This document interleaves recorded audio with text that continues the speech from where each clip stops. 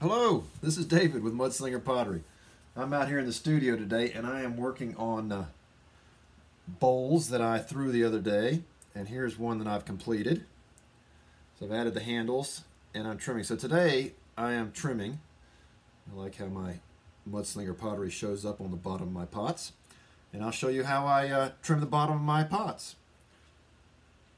So I've got one right here and we'll get to it. Okay, so here's the pot, no handles, bottom's not cleaned up, not trimmed. I'm going to show you right here how I get this round foot. I have a hard piece of plastic. I used to use credit cards, but they don't work as well as the hard piece of plastic. So drill a hole in the bottom and then cut it off. And then when I'm throwing this piece, I can just use that to stick that in the bottom and create that rounded foot. And I love how those look with these pots. It just adds something to it, dresses them up. Okay, so I am working on my Giffin Grip here, and I'm going to turn the camera here and I'll let you watch me trim up one of these pots. So here we go. Okay, so I've got a Giffin Grip which holds your pots in the centered position.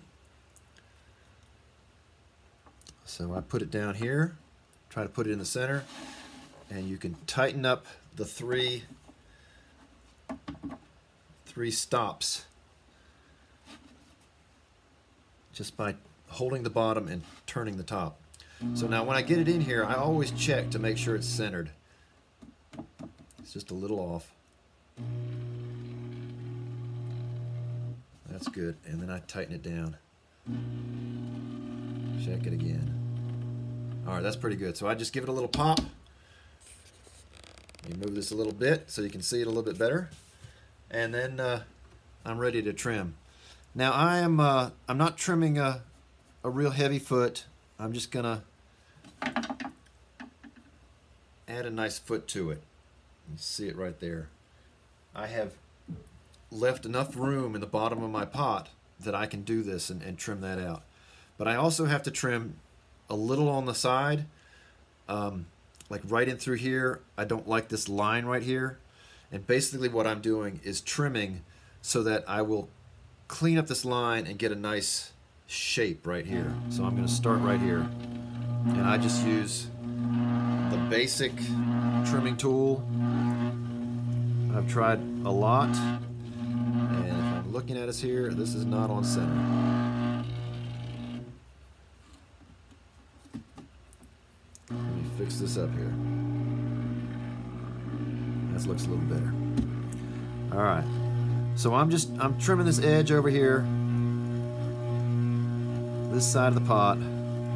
Actually, I'm trimming the whole pot. But I'm just cleaning up the bottom part of my pot and trying to make sure that I've got a good line, a good smooth curve into this pot. It never ceases to amaze me how just the smallest variations to pots can take it from looking okay to just looking right. So getting the right line on your pots is really important. And that's what you can do with trimming. You can get that nice shape that maybe you didn't quite get when you were throwing it. I'm going to try to get this. I've got an edge that I've cut a groove into here. So let me clean my my trimming tool and see if I can't get that out of here.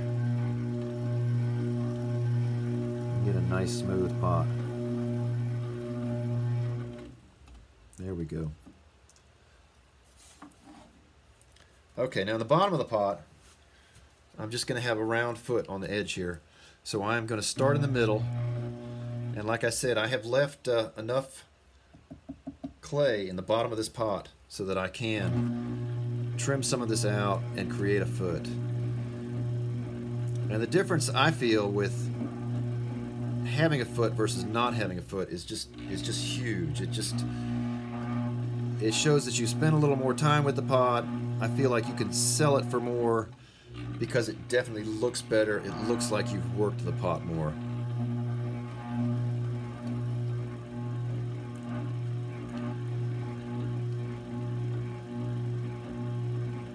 The other nice thing about that is if you don't trim it, then you've got this whole space here that has the possibility of having a burr, piece of sand, grog that is sticking up and could scratch somebody's table, which no one wants that. I hope that my pots get used. That's my goal. I'm trying to make functional pottery, so I'm trying to avoid issues that might damage someone's property, their table or whatever. So I'm trimming this out, trimming it flat, maybe trimming it just a little deeper right in this section so that it'll come out a little bit more like that. If I were to cut this pot in half, I think right here would be the thinnest spot of the pot, whereas further out it probably thickens up a little bit. So by trimming it out and just curving it down into it a little bit, I like the look of that, and it also creates the illusion of a deeper foot than it probably really is.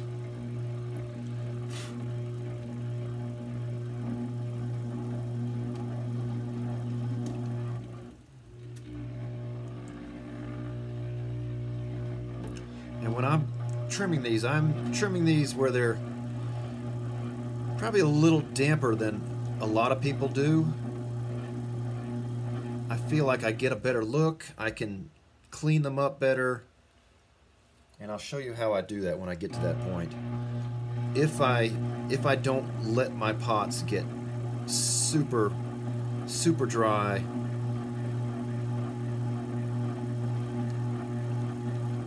and leave them just a little bit damp. So I'm trying to get all the pieces out of the way so that they don't become an issue and get in the way or make lines in the bottom of the pot. And I'm just going to clean up this round foot. Make sure it's level.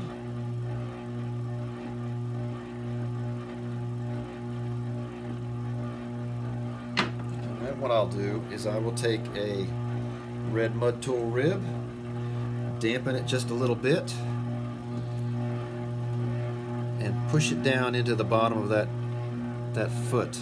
So I am forcing it into a little bit rounder, smoothing it out. I'm pushing all the grog or sand down into the clay, and you can see how smooth that is now that I've done that. Same thing over here. I'm going to clean the side of the pot up a little bit and smoothen that out.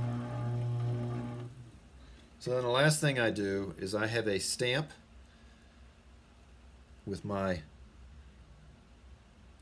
Mudslinger Pottery name on it, and I will stamp that into the bottom of my pot. And then what I do with this is I will glaze it with a black glaze, and I do not glaze the bottom of the pot, so this my stamp will kind of jump out because it's got that black glaze in there. It really has a good look. One more step, but it's worth the difference the way what I feel. So there it is.